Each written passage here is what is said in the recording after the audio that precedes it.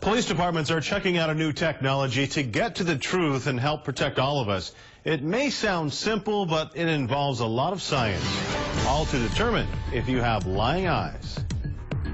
You are asked to choose a number between 2 and 9. In just a few minutes, We'll ask you some general knowledge questions. infrared lights are calibrated to a person's eyes, and then the computer takes over. Drum roll. This is always the moment of truth. If he's lying or telling the truth. The computer said that you were deceptive on the number 6. Please be the number 6. There we go. The company Converus is bringing a new type of lie detection to the world.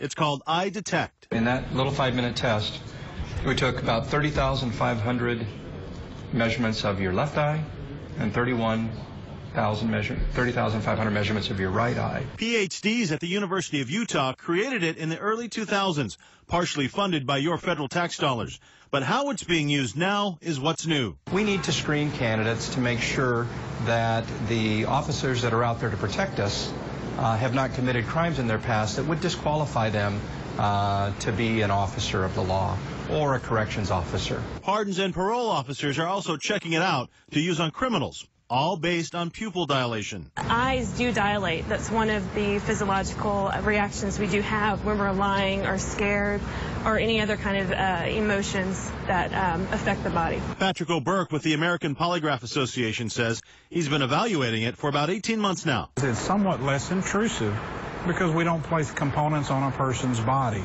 It simply looks at the pupils of the eyes. San Antonio is on the list of cities that may start using this new technology in the next several months.